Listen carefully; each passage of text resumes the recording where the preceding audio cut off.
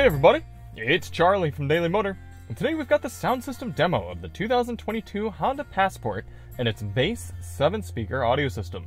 This is going to be an in-depth review. We're going to take a look at how the infotainment system works, take a look at audio adjustments, inputs, controls, speaker locations, then we're going to go out on the road and listen to these sample tracks while we're rolling, and I'll give you my thoughts at the end. Now if you don't care about any of that stuff at the beginning and you just want to hear the music, click ahead in the video. We've got chapters to get you right to the tunes. And I recommend listening with headphones so you hear exactly what I hear in the driver's seat. Before we get started, let's hop out and take a look at it. This is the Trail Sport edition of the Honda Passport. It's a very cool model. It's for people who feel like they need a little bit more ruggedness than your standard Honda Passport offers. So getting a little bit more aggressive tires, kind of a little bit of an appearance upgrade as well, if you ask me. You've got some of the orange badging and stitching inside, some unique wheels. If you do want to see more on the Passport, check out the links in the description. Got a highway fuel economy test, an actual infotainment demo as well, and of course a DM review.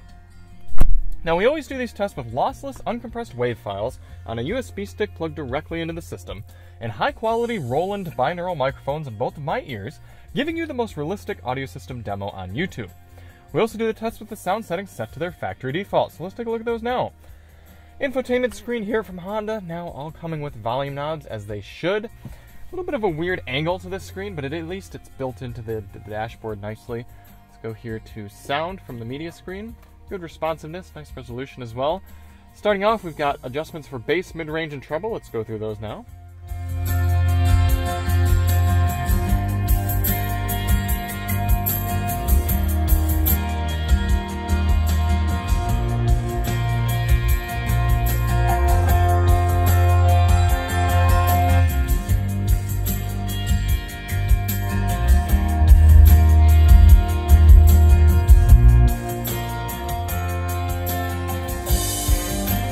Pretty good range of adjustability there. I'm impressed. Even though it's only +6 and -6, you get a lot of adjustment there. Then you have a separate screen right here for your subwoofer volume from low to high. Let's go through that.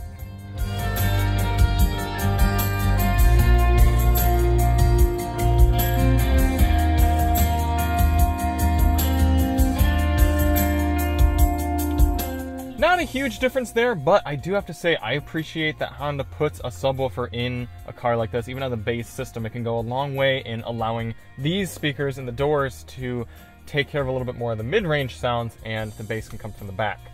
Below that, you have adjustments for front, rear, left, right, fader, and balance, and then a speed volume compensation adjustment. So as you get going faster, the music will increase in volume. We're going to leave that off.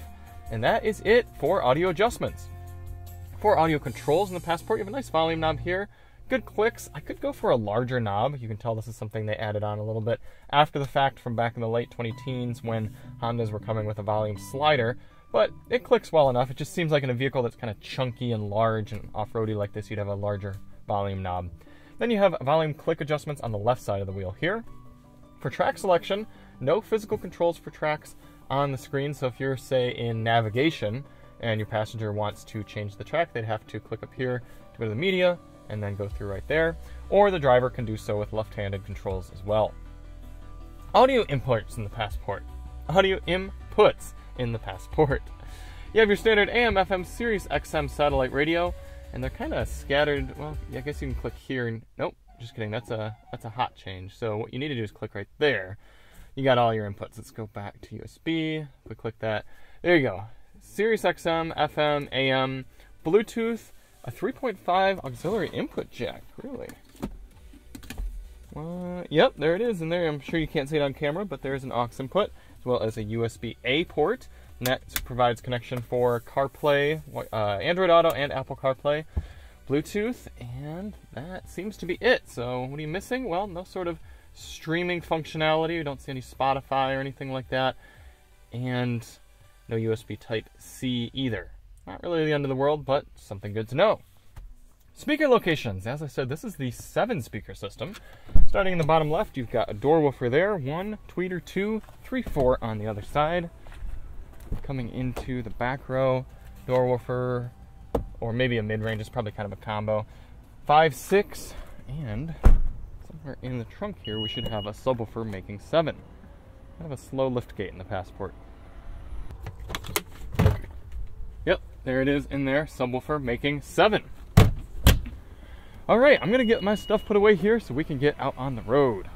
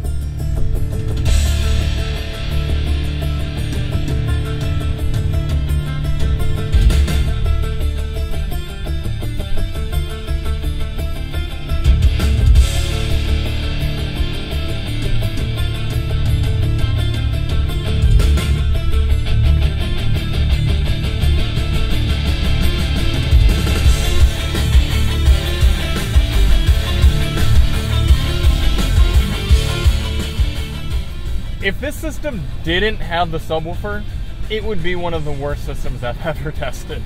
The subwoofer does help it a lot just to have some power, but I don't know if y'all could hear, especially you who listen to our sound tests regularly, how much distortion and weird artifacts we were getting listening to that part of the song right there. Very weird drops in power when the thumps came in, and we're at bass EQ right now, not sounding good, not sounding true to recording. Fortunately, it's not harsh on my ears, and that's something I noticed from the higher end Honda systems. When you get the center speaker and kind of more of the 10 speaker systems, it gets hard on your ears, it's poorly balanced. But this is just weak and kind of strange in its balancing. But speaking of power, for this next song, we'll turn the bass all the way up and the subwoofer and see what happens.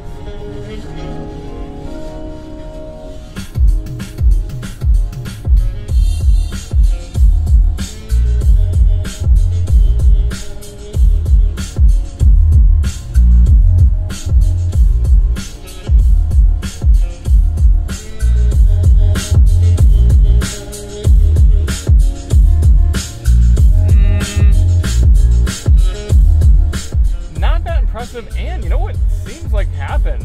It kind of sounds like it went into like a protection mode, because it was real sloppy and loud there for a second, then it calms down. Let me see if I can turn it down and then back up.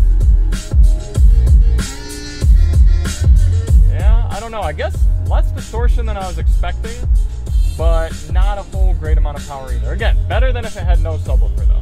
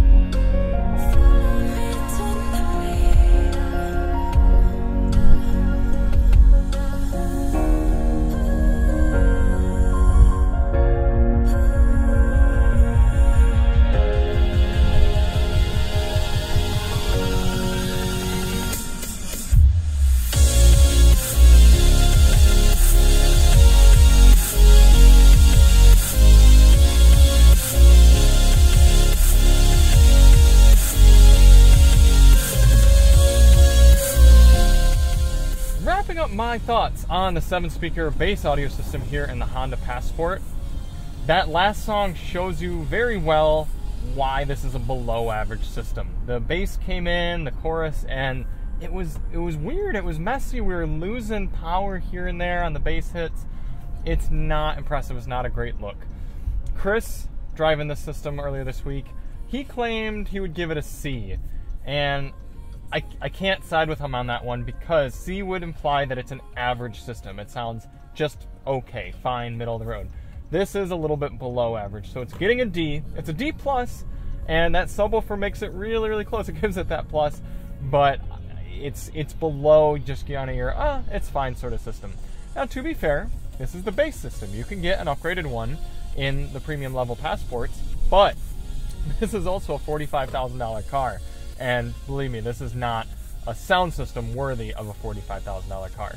And it's a shame, because Hondas with the new Bose system sound pretty good, but All the Hondas without the new Bose system are not that good. It's a shame because I like driving Hondas. Just don't like listening to their stereos. So thank you all so much for watching. If you do want to see more on the Passport, check the links in the description. We actually really do like this car. There's a lot of great things about it. So check the links for those, and we'll see you on the next one. I'm Charlie from Daily Motor, and as always, drive on.